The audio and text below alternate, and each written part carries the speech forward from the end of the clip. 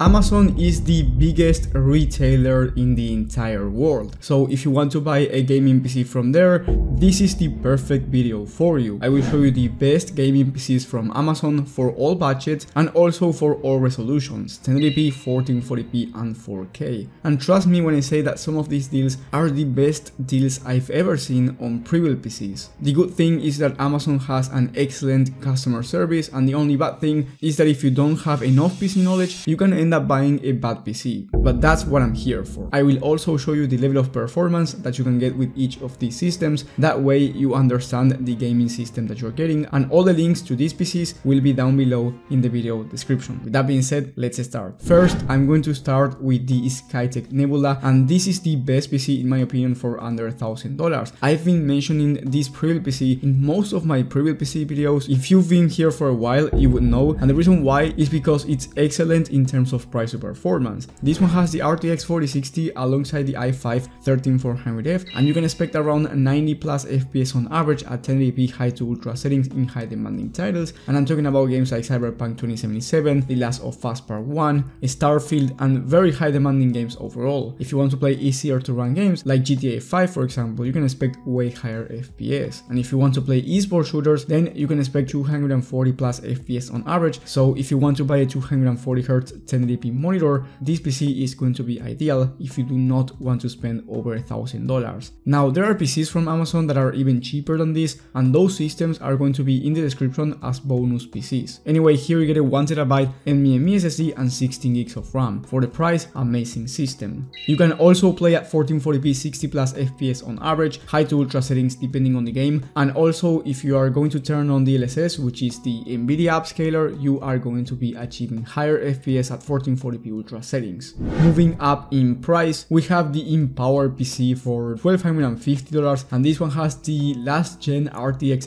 3080, which is still one of the best graphics cards when it comes to 1440p resolution. And then you get the Ryzen 7 5700X, which is going to be a really nice CPU to pair with the RTX 3080, and it's not going to bottleneck our GPU, which is the most important thing. When it comes to gaming performance, the 3080 can handle 1080p ultra settings in high demanding titles at 120 plus FPS on average, and if you higher the resolution to 1440p, you can expect 90 plus FPS on average, and very similar performance compared to the RTX 4070 and RX 7800 XT. So at this price point, I don't think you can get a better system than this one on Amazon, especially since you are going to be getting an amazing 1440p gaming performance. Then at 4K, you can expect around 60 plus FPS on average, depending on the exact game that you play and depending on the settings, but you are getting a system that's perfect for any resolution, 1080p, 1440p or 4K depending on the game. At the moment of recording, there are only 5 left in stock, so maybe when you're watching this is not in stock anymore, and for that reason I will leave an alternative in the description as well.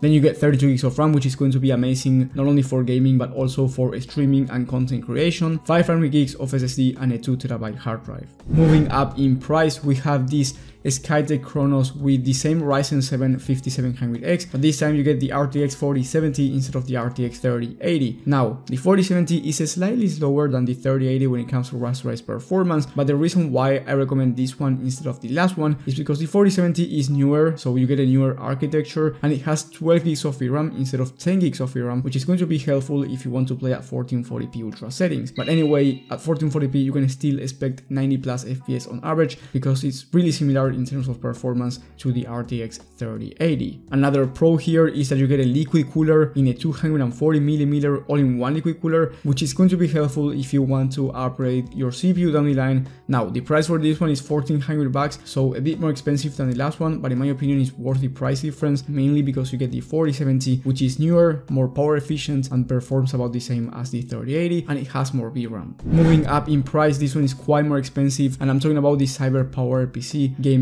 Extreme VR. This one has an i7 14700KF, which is one of the fastest CPUs when it comes to gaming in the entire market, which by the way is liquid cooled, so temps are going to be perfect. And then for the graphics card, you get the RTX 4070 Super. The 4070 Super is faster than both the 3080 and the 4070 from the last system. At 1440p high to ultra settings in high demanding titles, you can expect well over 100 FPS on average, and then you can expect around 60 to 70 plus FPS on average at 4K depending on the game and the settings. Now, if you're going to play at 4K, you are probably going to be turning on DLSS if you are going to be playing high demanding titles, which once again is the upscaler for Nvidia, and you will be getting faster FPS at 4K if you turn that on. So with this system, you are getting an overall amazing PC for any resolution, high FPS, under $2,000. Before going into the next one, if you are enjoying the video so far, leave a like and subscribe. It will help the channel a lot, so if you end up doing that, thank you so much. Then if you have more than $2,000 to spend and you want a 4K ultra gaming experience, first we have this iBuyPower Y40 Black Gaming PC. This one is $2,300 and it comes with the RX 7900 XTX and the Ryzen 9 7900X. This CPU and GPU combo will allow you to play at 4K ultra settings with no issues. You can also play at 1440p if you want very high FPS, but I would recommend this system more for 4K than for 1440p.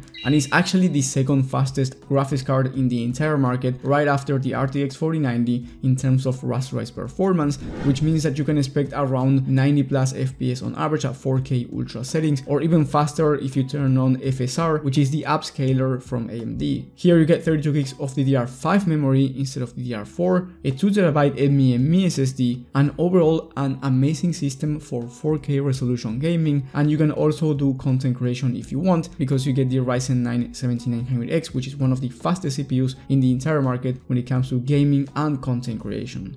But then if you have more money to spend and you want even faster performance, you can get the Skytech Legacy. This one is $2,800, so quite more expensive than the last one, but here you get the Ryzen 7 7800X3D, which is the fastest CPU in the entire market when it comes to gaming, and you get the RTX 4080 Super, which is very similar in terms of performance to the 7900 XTX from the last one, but it's faster when it comes to ray tracing performance, and you get DLSS, which is the better upscaler. FSR from AMD works fine at 4K, I don't have any issues with it, but DLSS has a better image quality. On top of that, Nvidia works better with content creation applications for the most part, so if you are into that world, then this one is going to be a better option. You get 2TB of Gen 4 SSD and 32 gigs of DDR5 memory again, so amazing system for 4K resolution gaming, but also for content creation and productivity work. But then if you want the best of the best when it comes to gaming at 4K resolution, I recommend you getting this Azure PC, but this time you get the RTX 4090, which is the fastest GPU in the market. Here you can expect well over 110 FPS at 4K resolution ultra settings, and it's also the fastest graphics card when it comes to ray tracing performance, in case you want to play with ray tracing enabled. Then you get 32 gigs of DDR5 memory, a 1TB Gen 4 SSD, and a 1000 watt 80 plus volt power supply. Overall, an amazing system, very expensive at $3,400, but if you are looking for the best of the best and you just want to enjoy your system and not care about money,